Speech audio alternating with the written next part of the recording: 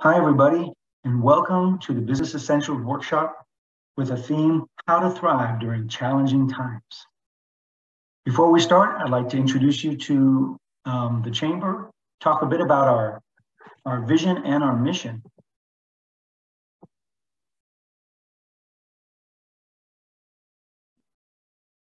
So, the Greater Austin Asian Chamber of Commerce has the vision to be the leading partner for driving local economic growth for businesses with ties to Asia and Asian Americans. We are a private, nonprofit, membership-driven organization comprised of over 700 businesses, civic organizations, and passionate individuals. Our mission is to promote the Asian Pacific American community as a catalyst for local and global economic growth through advocacy, connections, and education. We also have several services and programs for our members. Our 3 monthly reoccurring programs are Business Essential Workshop, like the one we are conducting today in a webinar format. We also have a women's club. They get together every month. And this is a wonderful opportunity in an intimate setting for women entrepreneurs and folks from the community to get together, make friends, support one another, and network. And then we have our member mixers. These are a very fun, social, themed event. And there's always opportunity to network and make new friends, build your business. And our upcoming member mixers have a theme, an international market briefing theme, and is part of our mission to make Austin global. So today our speakers are Loc Dang, who is the founder and managing partner of Dang Law Group, and Adeline, who is the CEO of Capital Mortuary and Eternal Peace Funeral Services. These business experts will talk about how to become a successful business owner, avoid pitfalls, and overcome challenges. And the topics include business startup challenges and pitfalls, why it's important to put the right people in the right position, problem solving and solutions, prioritization, tips and tricks, and pivoting towards success during a pandemic. They will provide a case study. So this is going to be an interactive presentation, so feel free to ask questions and engage with the presenters. And of course, none of our programs and services would be possible without our corporate sponsors. So thank you to everyone on this list. We're also on all of the social media platforms, so please engage with us, check out our posts, share them, and be a part. And if you are not a member yet, we'd like to encourage you to join us. And you can scan this QR code and fill out the forms, or if you'd like to know more, please email us and ask your questions. We'd be happy to answer them and tell you about all the benefits of being a chamber member. And with that, I will pass it on to Lisa. Okay, so just to go over that one more time, we're going to go ahead and start. And the first question we're going to address is, what are some of the challenges you have when starting up a business? And we'll start with Loc. He can answer that question about how to start up. He has a law firm and a real estate development company. Yeah. Hi, hello everyone, it's Loc here. Starting up a law business. One of the biggest challenges, law school didn't teach anything about starting up a business. And we studied law, we talked to people. However, when I first started the practice, I had no clue how to start a practice. So those are the challenges that you have to overcome. A business plan, talk to family members, that's the general stuff. The hard stuff is, finding the direction that you, as a startup, to head. Biggest challenge is there enough capital? How do you do marketing? How do you even build a client? Those are things that I had to overcome. And one of the challenges I learned is, how to build relationship with maybe your clients, maybe your coworkers, maybe your employees. So I think that the best way to start is, just dig into it and be prepared to fail. And once you fail enough time, it builds confidence. I think the challenge of new entrepreneurs, they're too afraid to fail. And some of the questions, we can prepare for everything, but if you can't take the lead and dive into it, those are things that you can overcome. Adeline? I think this is Adeline.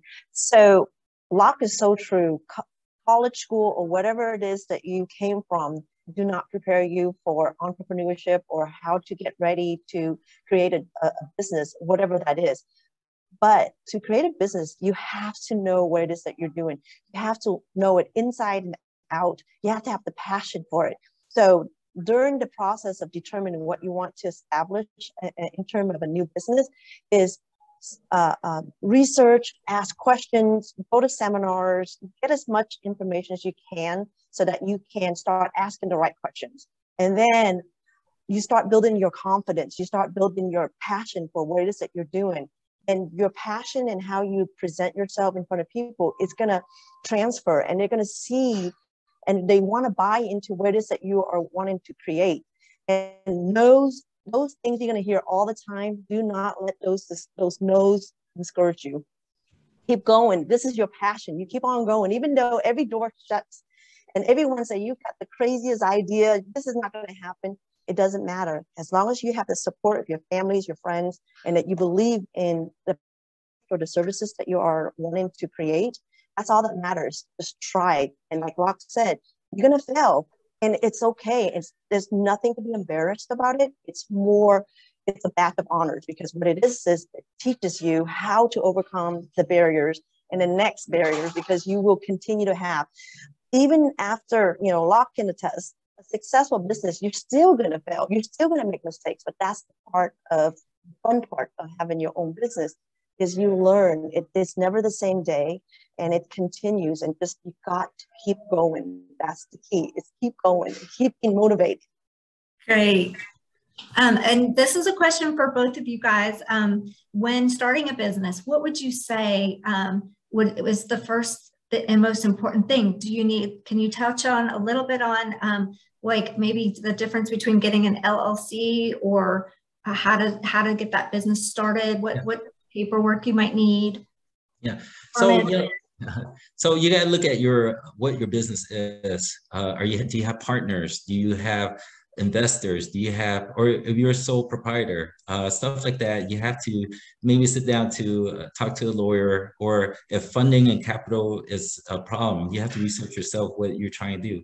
For example, if you want to have a partner, I see a lot of people join business for the wrong reason with partners. Hey, I have a friend, let's just join. It sounds like a good idea. But no one ever talk about how the business structure is. There's going to be some hard questions in a partnership. How do you exit? What if there's a dispute? What if there's no money left? What do you do? Capital contribution.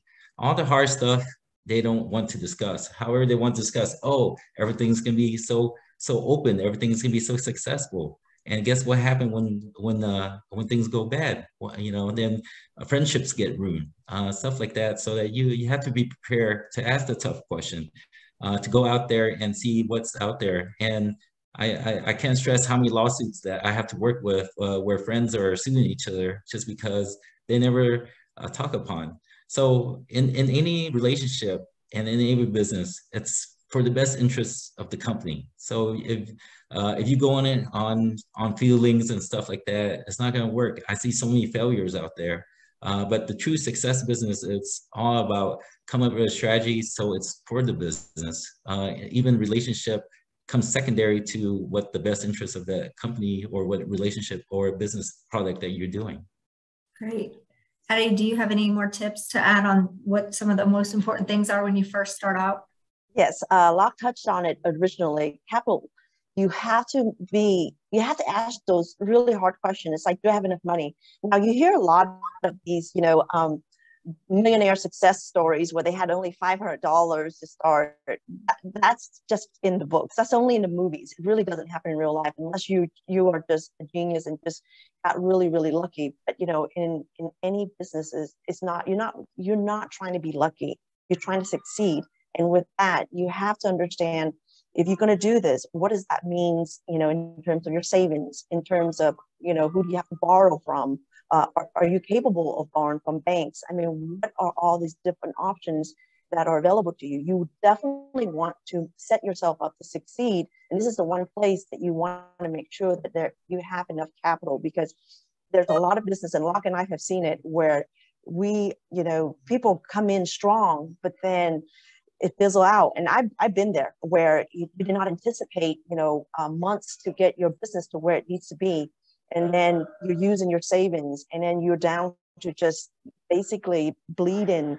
And what do you do? So be realistic. Also acknowledge that there is a possibility of that failure, but how do you come out of that? So always have a plan B, and sometimes even a plan C. Excellent, excellent. Okay, we don't have any questions yet, so we'll keep going. The next question is, how do you decide where to put the right people? And Locke, I know at our firm right now, we have struggled to hire. Hiring is tough right now. So how do you decide, who you're going to hire, and then what position you're going to put them in? Yeah, before we talk about that, I think we have to reflect on, as the business grow, my challenge was, growing from a one-man team. And as we were growing to 2 employees, 3 employees, we're at 28 employees now overall, 3 locations. So the challenge was to actually know how to manage people, and know how to understand people, how to talk to people. In a small firm or in a small business, it's easy because you have that relationship talking to 1 or 2 people. However, as you grow, and the luck of me is I got to grow into it, versus where I have to, someone placed me with a bunch of employees or managers that I have to work with. I grew into it. And even with that, the challenges are, you might have to get help. How? I didn't think that I had to have an HR department or departmentalize all the employees. What happened is, I actually had to go out there, and sometimes learning a business, it takes hiring consultants. Luckily, we're successful enough to be able to afford to get the consultants as we grow. So once you do that, they come in to help you. Each person, what I learned from as we're growing is, each employee or each person communicates differently. So if it's a one size fit all, then it's sometimes to motivate people, you gotta understand how to communicate with people. And that goes back to the relationship field, as far as you have to develop as a boss, as an entrepreneur. So you have to feel each person differently to know what's their strong point, their weak point. And it takes over time to develop those skills. And I think based on a lot of failures, a lot of letting people go, a lot of bringing new people in, I think that you will feel comfortable with that. Great. Okay, and then Addie, with a business, prioritizing is very important. And how do you choose with everything, the eternal piece and doing the crematory? How do you prioritize your day? How do you, prioritize different tasks when you're going about with the business? Well, there's no such thing as 8 to 5 in the business that you own. It's basically 24/7, 365, and all you're hoping for is extra hours and extra days. But it really comes down to understanding your scheduling, meetings that you have, important meetings that you have, and basically, there's going to be lots and lots of days where you don't have time to eat. But it's one of those things that it's a small cost that you have to really focus on driving your business, and having a system. You're having a staff that do their job and you have a system that moves the workload or whatever services that you are providing, it has to be movements. And so you're relying on your staff, you're relying on your system, you're relying on your software, you're relying on a lot of stuff to help you. So it's not just your time. I mean, if you are dependent 100% on your time and not trusting the people that you have in place, not utilizing the resource and the software and the procedures that you have, then you're really going to work yourself to death. So really look and try to find support, again, with staff and also software applications, or have procedures or system, or having some way to help organize and manage. And if you're doing everything by yourself, when you first start, it's great. But when you start realizing your time is stretched and you don't have as much hours in the day, then you have to look back and reflect and see, what am I doing wrong? And what do I need to do to change this? And so that you don't fall into that, the pitfalls of trying to just, manage day to day. Yeah. I have something to add on that, Lisa. I have a client that came to me. They're a startup. They're so worried about getting their copyright, getting their patents through, and they were pushing that so much, and that's their highest priority. However, they're neglecting all the operational stuff. So you as an entrepreneur has to decide what is more important. Was that the operation, the people coming in, getting this product to market, or are you attacking all your resources on copyright or patent this product that you think is the most brilliant idea? The biggest question I learned is, in any business that you create, will someone else, would they buy that business? So you have to set it up, where eventually would an investor or a venture capitalist or anyone who look at your business product, would they want to acquire this? So those are things that and it could be unique to every business, to every operation, from restaurants to tech to law firm to a mortuary or funeral service. It's a core to it. Yes. Okay. That is great. Great advice, guys. I know you guys are great at prioritizing, and we have so much, both of you guys stay so busy. So it's kudos to both of you.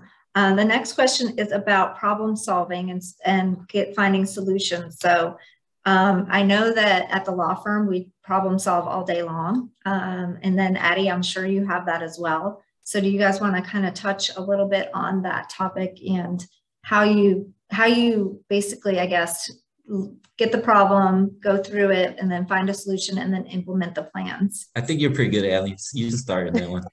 Yeah. Well, the one thing you don't want to do is, when the problem arises, you start, scrambling and start just, thinking the worst thing.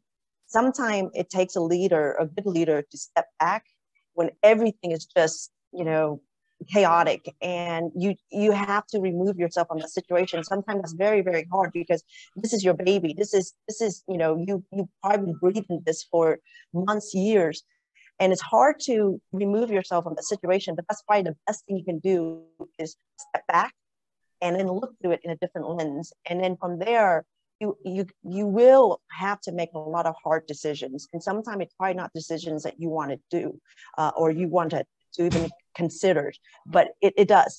Like, for instance, I had a bar, and of course pre-pandemic it was open great, and then everything shut down.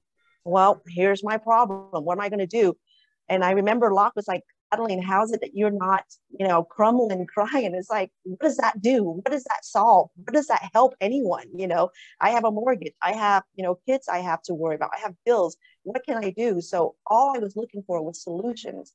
I never allow myself any moment to even think about the failure or where I am. And I think if you allow yourself that pitfall, it's just basically going down the wrong path. And so I had to, I don't want to say think positive, because there was nothing positive about the situation, but I had to think outside the box. I had to figure out, what we need to do. Believe me, Locke and I, we brainstormed, we thought about everything under the sun, and nothing made sense because we never really had dealt with the pandemic and how much it affects every one of us on a global level, even, a small level within our own corporation and my own business. But removing yourself and then really being honest and saying, well, this business is dead. Can I start something else? And really, it's one of those very hard questions because you don't want to let go of your baby. Sometimes it's you sink together, or, I hate to say it, you may have to sacrifice one business to allow another business to grow and prosper. Yeah, I want to touch upon that. I think the three main things in any core to be successful was, I mentioned how to develop relationship. The second thing is I feel that it's the attitude. For most of my beginning before the law practice, I was a serial business opener, but never bunch of failures. Just because the attitude is like, oh, I can't do this. I can't overcome this. Why is there so many problems? Like, like I just saw one problem. Why is there another problem coming up? How do I deal with this? I think the biggest challenge was the attitude before was, I can't do this. Now, as you fail so much and you rely on people that, that you think that's going to help you, and nothing matures, and the attitude, once the attitudes that you think that you can fail or that you can't overcome it, what happens is you're not gonna make it. And then sometimes a situation like the pandemic where the bar is coming in, it's the clients, like maybe your bank account got hit or something crazy happened, and you're like, it's too overwhelming. And if you look at it overall, it is overwhelming. But if you keep chipping it away little by little, you can get through it. I felt that with this challenge, and I, if I look at, there was a time where I'm like, Adeline or Lisa, I'm like, I can't handle this. I'm just gonna walk away from this. But you know what? And you're thinking that you already decided you're a business owner. If you can't solve this problem, who's gonna solve it for you? So once you already decide that you're the business owner or entrepreneur, you gotta realize you have to have the confidence that the buck stops with you. And you know what? You can cry to no one. And then if you're too negative with your employees or the ship is sinking, guess what? The whole team's gonna feel like, oh man, if the boss is going down, I'm going down. So you have to keep smiling, keep attacking, make sure that there's enough money in the bank to cover the loss. And if you don't, you have to have the confidence to go in there, knock on doors, say, I need to borrow something to get over this link. And I think, if you can develop that attitude that you can overcome everything, I think that's where you succeed or towards it. Well, like I said earlier, no's are not really no in the business. As a business owner, we do not accept no. No is just another, word for, well, let me think about it. But again, Locke said, as a business owners, the buck stops with you, and everyone looks to you when there is chaos and when things are falling. And so that's when you have to, show them the leadership. And that leadership means, there is a solution. Believe me, there is a solution. Even though you think that there isn't, there's always a solution. But you have to believe your staff, your employees, everyone, and they have to know that there's confidence that you can get them out of the situation. And with that, you built your own, so you don't again fall into that pitfall of just negative. You have to think of the positive and just think outside the box. Sometimes it's not the prettiest, process, but it's definitely it's very much needed. We have a question from Alex. So I'm going to read the question. Alex is a successful eye doctor and has several offices. They feel that they just don't have enough time to focus and grow that business. As much as they want to grow it, they want to grow it fast, but they feel like with balancing work, life, and kids, it's been a struggle to get it moving. How is it possible to grow your business faster or more efficient when you're balancing home life and kids? You want to answer that? Actually, yeah, no one understands, balance of life more than I do. Locke touched on it earlier. You actually start having to look for third party or outsource for help, unless you wanted to bring someone in. When you have to understand the operation side of the business, it can mean a lot of stuff, meaning the day-to-day management, but it also could mean, how do you market? How do you basically expand your business? Well, that's not something that you probably hire someone, or even you have your own personal experience or have training on. So that is where you start looking to say, okay, well, what is it that you wanted to expand? Are you wanting to do multiple locations? Are you wanting to be bigger? You want to have clients? I mean, what does expansion mean to you? It means differently for different people. So if it's something for you, it's multiple locations, more clients or whatever, well, you cannot be your own marketing person. You cannot be involved in everything, in every aspect of that business. So hire someone, or even look into third parties to help you market, expand. I mean, that's how Lisa came into our firm.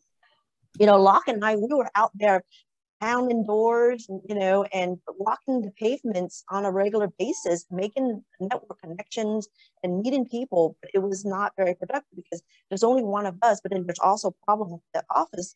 What do? We can't be in two places at the same time. So that was when we made a commitment. It's like, we really do need another department that's the only one priority, is to go out there, to bring in business, to market. So that way we can manage the operational side of it. And so that's where now you can manage family, work, and everything. Yes, it means more expenses, but it's a necessary expense that is worth investing, because now that department is bringing in revenue that you couldn't generate by yourself because there wasn't enough time in the day to do all that. Yeah, I want to add it. I always thought that we're boxed in, for growth, and it's what differentiate for me from a law firm that has one employee versus many, or multiple location and stuff. There was an investment in infrastructure, creating a system, and I have to give credit to the business consultant. I was challenged putting where I don't know how to grow a second, third location. How do I control that? In situation where like that, and there's only one me, how do I balance my life? Because I want to go out, or am I stuck with all this business? So when you got to a point where business is good, where you can grow multiple locations, that means you have to look at yourself hard to say, you know what, I'm not good at this. Maybe I need help. I can afford to get this person on board, that person on board, to help me put a system together. How am I able to maintain the 3 office plus the real estate? Now I'm in a position where I create, where I'm working for is I create a vision, and then find the people, and it's gonna be ongoing to find out those people to follow in, to create your vision, and to have those, make sure that you clearly communicate your vision, and think about all the little bridge to make those vision. How do I keep on the second, third store? How do we keep the operation to be uniform with all the core values of your main centers? So those are things you have to take back and see. And you know what? It's very expensive to grow, but once you get there and the operation is smooth, once you get there, it's different. But on the way to build it, if it's easy, everyone's going to do it. And then either you're stuck with a one-man team or one-store team, or versus 3 or 4 locations. It's all up to the boss, or you're the visionary. So adding more to kind of Alex's question, and you guys have both touched on it, and I've worked with other businesses and have seen this. I think a lot of business owners are afraid to spend money, but I think you both would agree sometimes you have to spend money to make money. So can you give the young entrepreneurs some, I guess, encouragement that it is okay sometimes to spend money to make money, and kind of touch on that, whether it's Google marketing, that kind of stuff for your business? Well, Locke mentioned it earlier. You have, when you get there, and by knowing means, but you can afford it. And just like anything, new marketing, it takes a few months, and sometimes it may take several months to see the return on your investment. It's not right away. And if you have a product or something like that, some places it will take a little bit of time. But you got to make sure that you're able to afford that new expansion, whatever that is, bringing in a consultant or hiring creating a whole new department, whatever it is. But you have to be ready for it, and you have to look at your own business. And sometimes, it's like, well, things are so good right now. Why should we open up and create more expenses for us? And then that question comes back, like, well, what are you trying to expand to? What are you trying to grow to? Because if you don't even know where you want to go next, then what's the point of even considering any options at all? So you have to always be 3 to 5 steps ahead of whatever you're at right now. You have to plan ahead. I tell people, when I talk to them, it's like, what's your 1, 3, 5, 7 years plan? If you have those, then it's almost like an outline of where you need to go, and if you're on the right path or not. And when you get there, you're going to realize that you can expand or you can't expand, but you have to create those goals. Yeah, and I want to add, as your business expand, and if you're looking, your good business stuff, you have to reflect on your operation. I give you guys an example. When I had the same accounting methods for a 1 to 3 person law firm, and once I got to a bigger accounting system, I was still outdated on the 3 to 5 employees business structure. However, I was obsolete, and it took me a drastic, getting my bank account compromised by hackers and stuff to realize, what, I have to change. And as and like going back to, following where all your accounting stuff is, like, it took so much time. So now when something else happened, it's painful to change what you already know. So the question as an entrepreneur, can you adapt to your changing business environment and your changing business? If you think, hey, I got to this level, I make this X money, it stops. No, it's a continual. If you want to be successful, you want to be competitive, you have to ask yourself, am I adapting to the correct thing, or am I just happy where we're at? So those are something that you should question yourself. The next question is about, and we've touched on this some, but mistakes that you've made starting your business. So could you give a really specific, maybe example, each of you, of one mistake you made and how you learned from it? Oh, I know, Locke and I, we're both admit to this. You put money in and you don't realize it, and you just lost it all. Let me start with that. Both Adeline and I have business ideas always, and there's some that was bad ideas that we but this is what I want to touch upon. I think the most important thing is, make business decisions on your facts. Don't assume stuff. Sometimes when I had a successful law business. So next question, hey, I'm so successful, I'm gonna jump into this development, real estate, building out centers, because I see everyone else doing it. Now I'm successful in this business, I'm gonna jump into opening this. And I think that because I thought I had the confidence and the know-how to jump one industry to another, I can overcome it. It nearly bankrupt the whole firm just because I invested so much on something I don't know, to build out houses, to get permits, pick the wrong person. I wasn't the right boss for it. And so what I'm trying to tell everyone is, make sure that your facts, you're making decisions on facts, not because how you feel or someone told you it's a good idea and then you went on with it and you thought all these things. You have to make it. You have to ask all the question: is the facts right, so that you can come up with the conclusion. I think that that changes me is I got to the solution or the answer before doing the math. So I tried to gear everything into the successful box when I realized. I made some bad turns, picking the wrong person, going with gut feelings when the facts are not there for me to make. Those are things. And if you don't have enough capital to recover, it's very dangerous, that what you're encountering on. So look for the facts. Well, earlier I mentioned, before you go into any business, you have to know that business inside and out, meaning that you have to know every aspect of it, not just the good, like, oh, this is $1 million idea or $1 billion industry or whatever it is. It's not. You have to be willing to understand the whole gambit from good to bad, all of it, and willing to face it, and listen to your people around you, not the naysayers saying, hey, don't do it, but really listen to the one that say, hey, what if, the one that's actually playing the devil's advocate, and you're like, oh no, it's easy, I'm gonna succeed.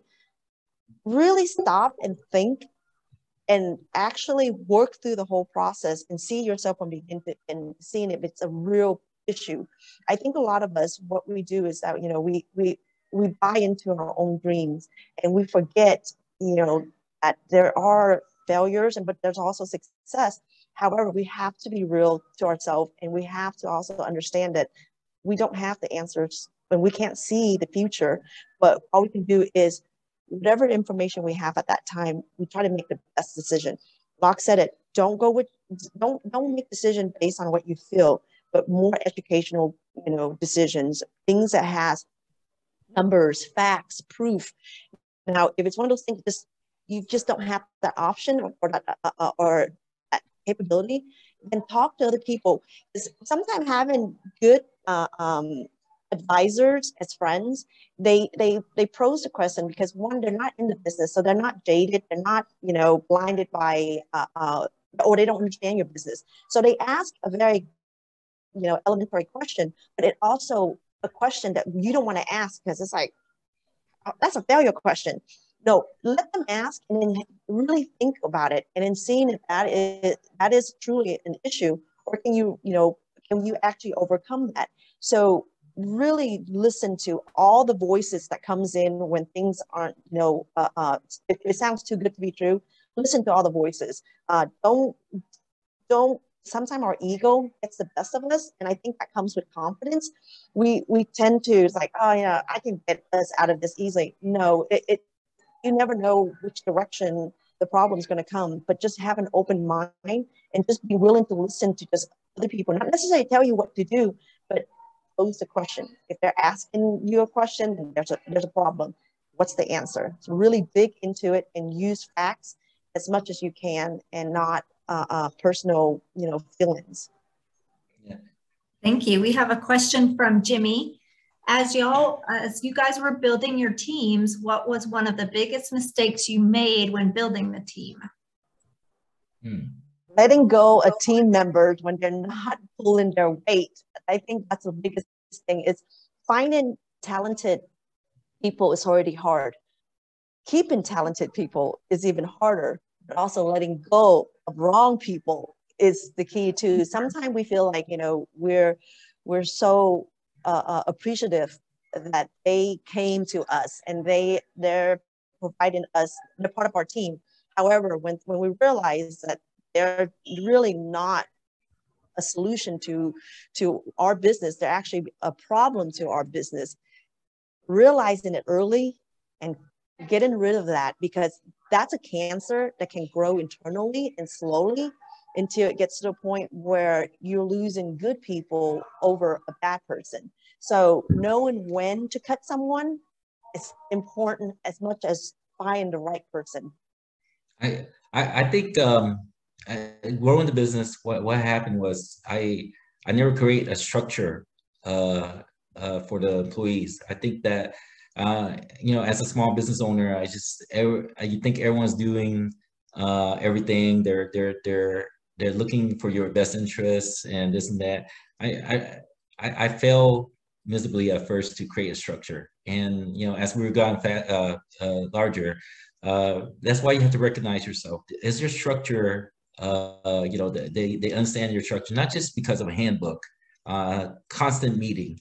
One of the biggest thing is if your employees are going off one direction and you thought you go in this direction, and as the further you go, what happens? The rubber band will break, and then you can't. It's too much to come back to the structure. So develop the structure.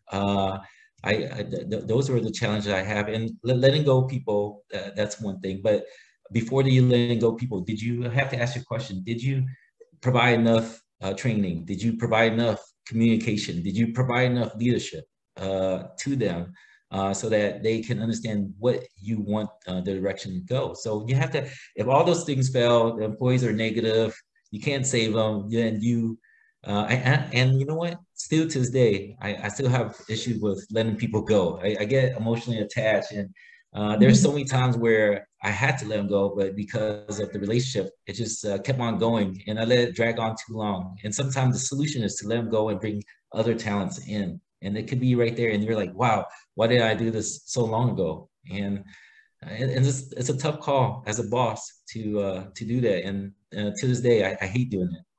Well, that's the emotional side of it. Remember, the previous question was, what do? Don't make decisions based on emotions. Emotions are great, you know, it makes you human. However, it's a business. End of the day, you have to say, I'm sorry, but this is business, you know, and it's the hardest decision you can make, but it's the best decision for the business. Yeah, and Jimmy has a follow-up question on that.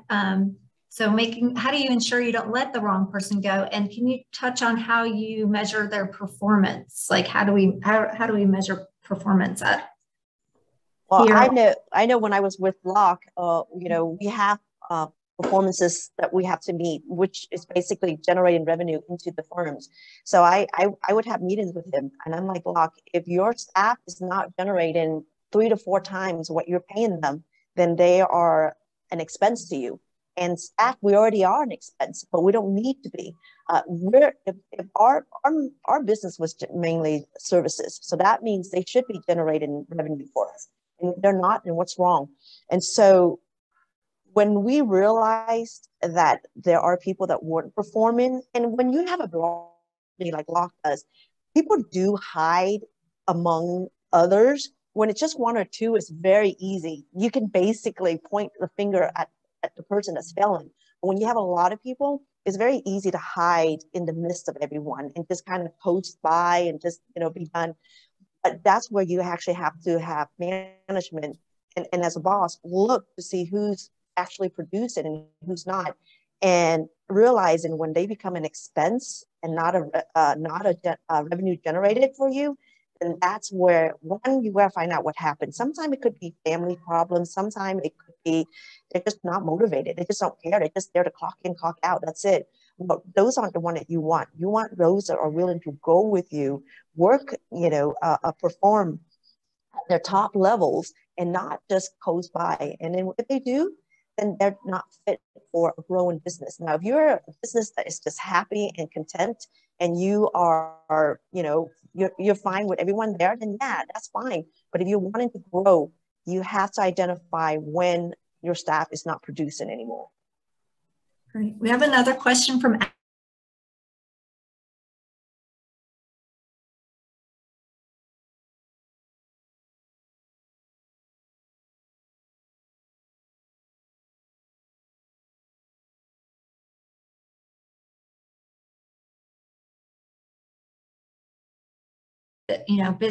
all business owners.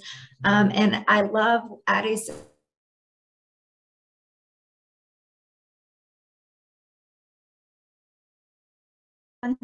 Well, it's a morbid story. No one likes to hear it, but I love telling it though. So I had 2 very successful bars, very busy, you know, bars, pre-pandemic. And then of course, the moment it shut down, you know, I'm at the mercy of the state. Oh, can't open. It's a super spreader, you know, and my events are, you know, 500 people on a weekend at any given time.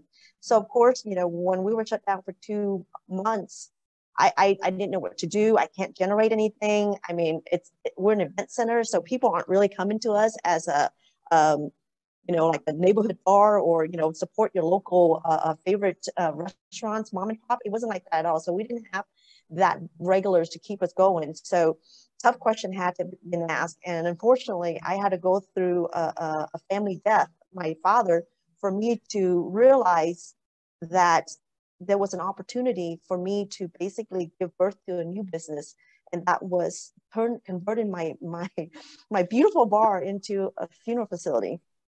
I demoed everything during the pandemic. I basically went with I researched for weeks, and I've talked to so many people, and there were a lot of people say, don't do it, you're crazy, you know. And again, you know, I went with what I knew, which is the numbers. The numbers didn't lie. And so when I made that decision, it's been the best decision, you know, I've made. I think this is like my favorite career so far, and my favorite business so far. It really does bring you, you know, I'm giving a service that definitely is needed at any given time, and no one wants to go through losses. But at the same time, I had to go through my own loss to realize there was an opportunity. And so business, here's the thing about businesses, it doesn't come just because, you know, you were like, oh, this is glamorous, I want to do this, and I want to plan this. Sometimes those business idea comes to you at the weirdest hours and strangest time. You just got to listen to it and do your research. And when things start clicking in and things start really making sense, then you have to, you're all in. I mean, you have to put your whole passion into it. That's how I came to start the funeral business. But then other doors open for me. The mortuary, the crematory start opening for me, because these were people that I work with now. So now I'm in a very, I want to say, a good industry where, again, we're recession proof. We always have clients. I hate to say that, but you know, again, it's just one of those things that sometimes letting go of that glamorous job and accepting the next opportunities when you see it, it's worth it, because it's life changing.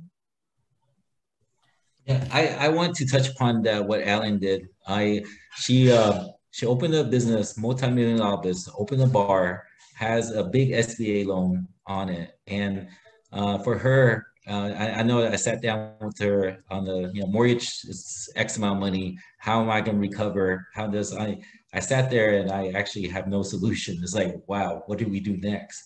I do commend Adeline to making that tough decision to spend so much money building this club, and then to demolish everything inside worth $500,000-$700,000 to go and pivot and go some other direction, which she has no experience about. And she was the idea.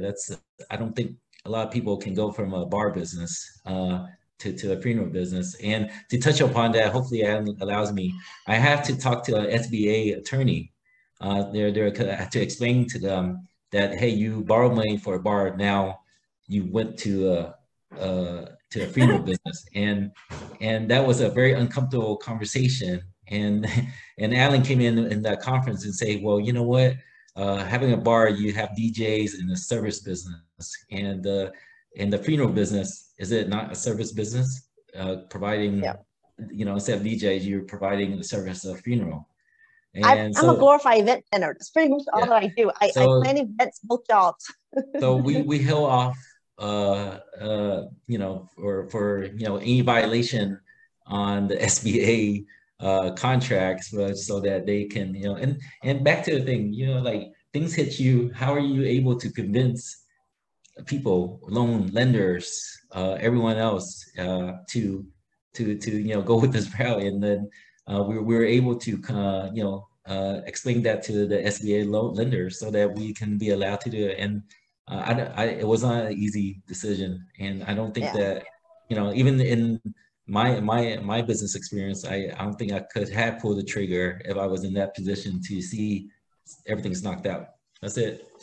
Okay, we have two questions we'll address waiting, and then we'll wrap it up. And Addie, thank you. Locke, thank you. But we'll address these. So Alex has another question. He wanted to know, do you recommend hiring a business coach, or a business manager with experience, or do you think it's better to train somebody from scratch and start there? Also, how do you avoid potentially negative management from the new business? I can answer that one. You only know what you know. So if you hire a business manager with the inside, they're still gonna listen to you, and you're still going the same direction of they're gonna follow your leadership, and you're you know, you're gonna get to a situation where each decision you make, each wrong turn will cost you more money than hiring a consultant. And the other thing was, it was my ego. Why would I get a coach? You know, I should be knowing everything. I should be doing it. I should read. This is the thing. But, you know, your experience, your knowledge is only to that level. And another person that has no affiliation to your business or loyalty to challenge you, I think that's the best way to go get the business coach and interview some of them. And, you know, and when I got the coach, my biggest problem was I didn't trust him. Like, who is this guy? Why am I letting them know my financials? Like, who, you know, there was a struggle for me letting go. And I think that the coach thing was, even though it cost a little money, I think it was the best decision I made to having someone outside versus so they can reflect on that. Thank you. And then. Hi, Lisa. I just have to let everyone know here, this has been so wonderful. We have 2 minutes left. Okay. So this will have to be the last question, but it's been just fantastic. So I'll be real quiet, but we have 2 minutes left. Thank you so much. We have one more question from Min. He asked about employee retainment. It's very difficult these days. Do you have solutions and strategies to improve work culture and encourage a fun environment versus a toxic environment? I'll say one thing real quick on this, because one of the reasons I came to work for this law firm is because I could automatically tell I had such a great culture and work environment from where I came from. And we do fun things. I actually help. I'm kind of the planner of, it's important to do team building things, work happy hour now and again, and get the staff engaged, because then they feel vested and they want to do better for you. But I will also let Locke and Addie touch on this. Yeah. Well, I know that, you know, just the staff, they're 8 hours a day. They're going to get on each other's nerves, you know, because you have different personalities, but highly invest in your staff. That means outings. I know when I was with Locke and even with my own company, we had, you know, holiday meals or events. We rented boats. We did things that would just kind of let people kind of reset and not talk about work, and just understanding them from a personal perspective, because all of us have a personal life. Most of us don't probably know about it because we only, you know, talk to each other about the cases or the services or whatever that you're doing. But really investing in your staff, and I mean, you know, training, classes, things to help them out. Talk to them during your evaluation with them. You know, how do they want to grow? What do they want to do? You know, really get to know your staff. And have an understanding of their goals to make sure that, one, they're aligned to yours, and at the same time that you're providing them a very nurturing environment to basically work in, because that actually equates to them producing above and beyond what you're, you know, originally anticipated they can do for you. So invest in them. That is the number one thing I will always tell anyone: invest in them. Okay. Thank you so much. That was awesome. Locke, Adeline, and Lisa, you covered a lot of points, and there was a lot of practical advice on HR, legal practices, and so much more. Thank you so much. Sorry we ran out of time. That just shows that the demand is there. The questions started popping in at the end, and we really appreciate your time and professional advice for those who attended the workshop.